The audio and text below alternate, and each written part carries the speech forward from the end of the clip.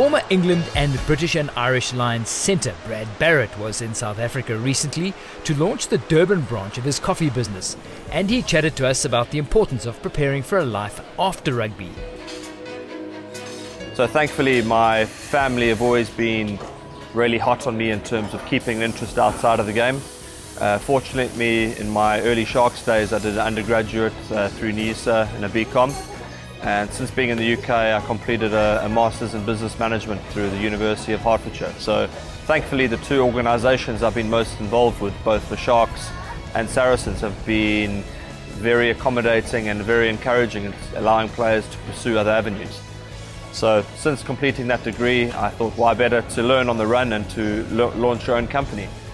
Which is how the idea to start his coffee business, Tikki Tonga, came into being. Yeah, Tikki Tonga Coffee Roasters launched in the UK about 2 years ago. A wholesale coffee supply and retail arm. We do loads of events, supply businesses, restaurants, cafes, bars, clubs throughout the UK. And we saw a great opportunity to launch the brand in South Africa. The whole ethos behind the brand is celebrating all the fantastic things about sport, how it brings people together, how it gets people to interact over coffee. In the age of social media and technology, we like to celebrate the opportunities for people to connect, and using coffee as the vehicle.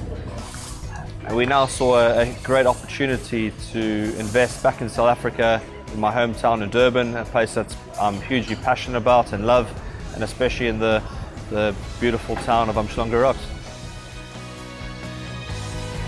As captain of Saracens, Brad's first priority is his rugby.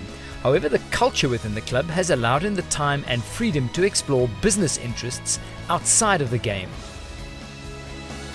What we found at Saracens, especially in the last sort of 7-8 years, is that players who have an interest outside of the game can escape the mental breakdown of what rugby can be. I think to have an escapism, something that to focus your mind apart from what you do day in and day out on a rugby pitch, makes for a more successful and well-rounded person.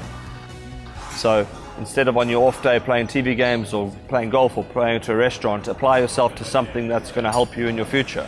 So I was grateful to be at a club that encouraged that, and through my studies in the early years to business and work experience I did, and now to have launched my own company and own brand, it's been a really great and enjoyable and rewarding time of my life. Brad was fortunate to represent England in the 2015 Rugby World Cup, and he will be watching this year's tournament with keen interest. I think hugely exciting. I think it's probably one of the few World Cups we've gone into not really knowing exactly what's going to happen.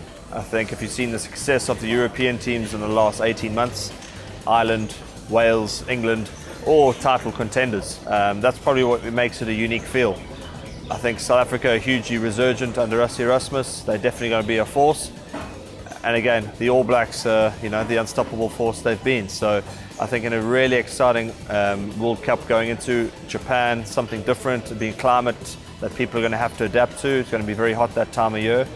And obviously the Australians in big tournaments are always able to put in a big performance. So I think what we can go into is a World Cup that's very open, one that's going to be very difficult for the form book to dictate.